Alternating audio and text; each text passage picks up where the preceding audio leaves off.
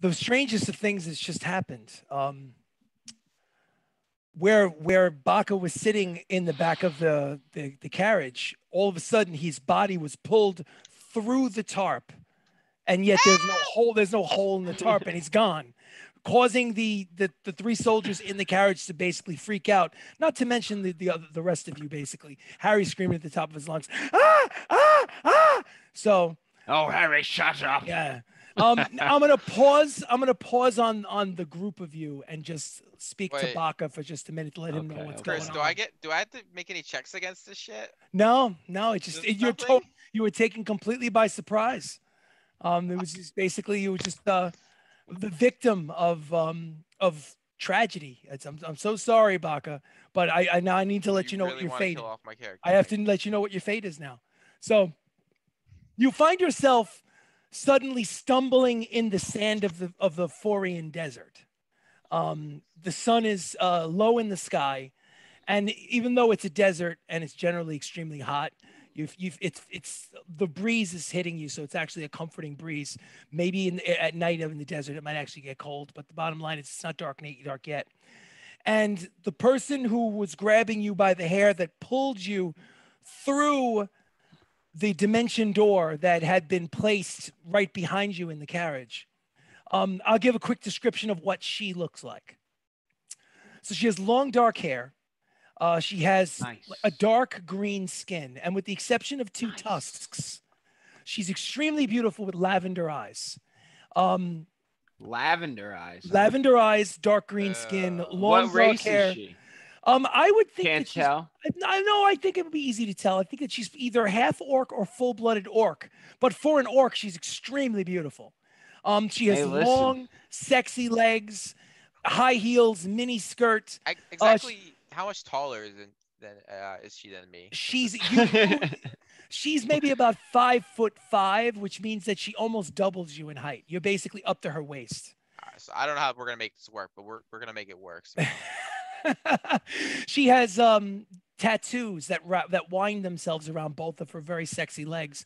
That basically look like Theoden swooping in. Well, Theoden is not there, unfortunately. I apologize. Ah, shit. This is just Baca. Just Baca was pulled out of the carriage.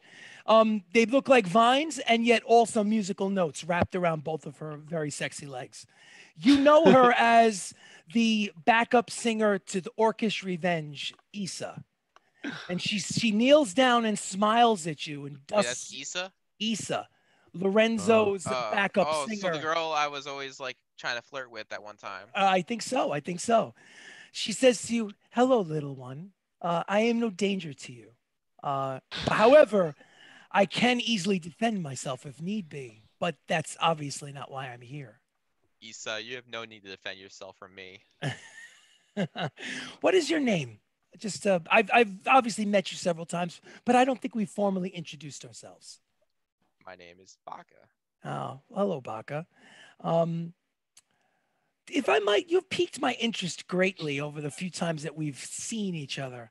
May I ask you what your profession might be? Well, I dabble here and there, but mainly it's music and thievery. Music and thievery. I thought so. You see, I think it's destiny that you and I are to meet. And I think that we've met each other for a reason. But let me not get ahead of ourselves. Let's take things slow. Perhaps you and your friends could do something for me, and I'm sure that you could convince them.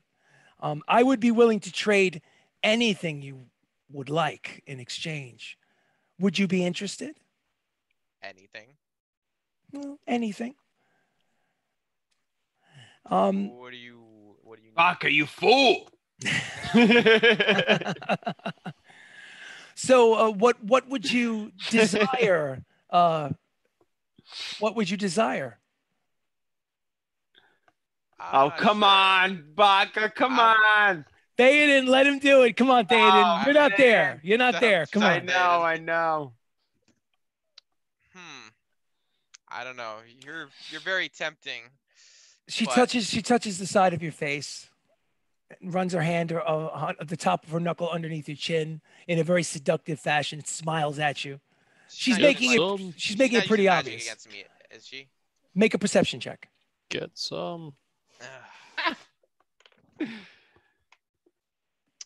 It's 20, dirty 20. No, she is not. Okay. Well, let me get down to business if we can't speak clearly enough. What do you There is a necklace rumored to have the most beautiful gems in all Oh the man, world. now she's on the necklace. You lost it, Baka. Hold on, Chris. I must have Chris. it. He's Yes. getting his notes. He's getting his notes.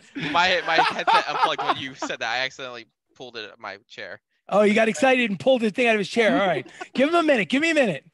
He needs to situate himself. Sorry. Let me know when you're ready. Yeah, I'm ready. Okay. I was readjusting it. There's a particular necklace You rumored made to me have nervous. the most beautiful gems in all the world. I must have it. It's called the Nornfire necklace. It sits in a safe deposit box inside the gold exchange in the floating city of Kirillith to the north. Steal it for me. For the Nornfire, I'll trade you whatever you desire. Why do you need this necklace? No. Well, don't you think that someone as beautiful as myself should have the most beautiful necklace that's ever been created? Baby, you don't need jewelry to make you more beautiful. So is that a persuasion check or a deception check? You telling the truth or you lying? I'm being truthful. All right, make a persuasion check. Oh yeah. Persuasion? Persuasion. It's 20. I think I have a +2. I can't find my sheet. Yeah, 21. Okay, 21. With a 21, she looks at you and she smiles. She bats her eyes a little bit. She says, "You're such a charmer, aren't you?" Well, let's just say that there's something more to the Nornfire necklace than just beauty. It may also be a key to my freedom, shall we say. But I would rather not speak more about it at this moment. But I would like to talk about what you would like to exchange for the necklace. She smiles at you.